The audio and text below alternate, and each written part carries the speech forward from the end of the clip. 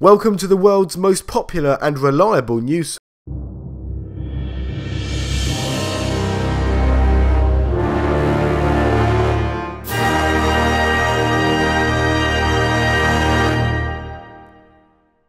Starting off the news this week, the SpaceX Dragon 2 capsule we reported on last week safely returned to Earth on Friday.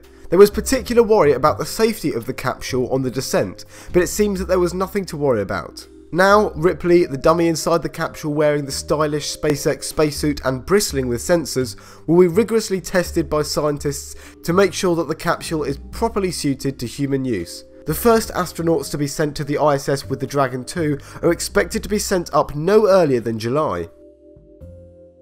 In other news, evidence has been found of a massive solar eruption hitting Earth in 660 BC from ice in Greenland.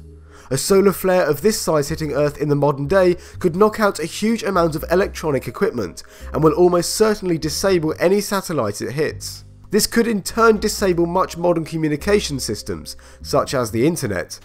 It would also cause a lot of aurora borealis, which is nice, but I'm not quite sure the trade is worth it. Also this week, it's been reported that an expedition by scientists to sub-Antarctic waters off Cape Horn managed to locate and get a tissue sample from the mysterious Type D orca.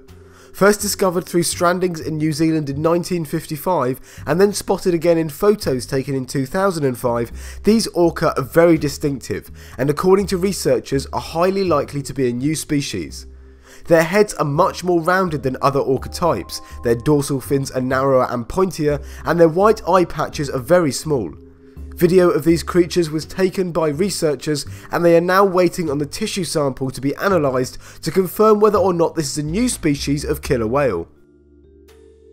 In paleontology news, it seems the famous Cambrian Explosion, the period in Earth's history 540 to 520 million years ago when animal diversity increased rapidly, may not actually have been much of an explosion at all.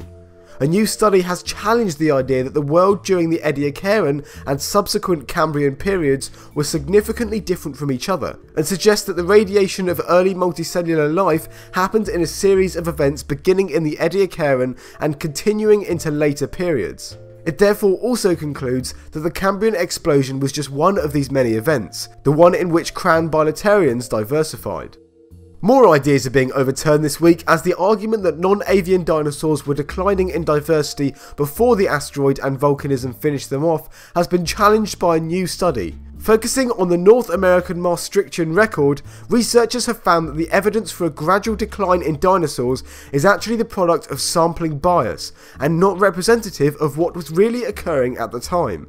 Applying ecological niche modelling, and not just relying on fossil occurrences, has shown that suitable habitats for dinosaurs were not disappearing towards the end of the Cretaceous, but instead staying mostly the same and even becoming more widespread, and they were just in areas that were less likely to preserve fossils.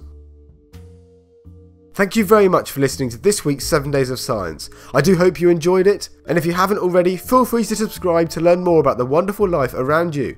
And if you do, we'll see you on Sunday.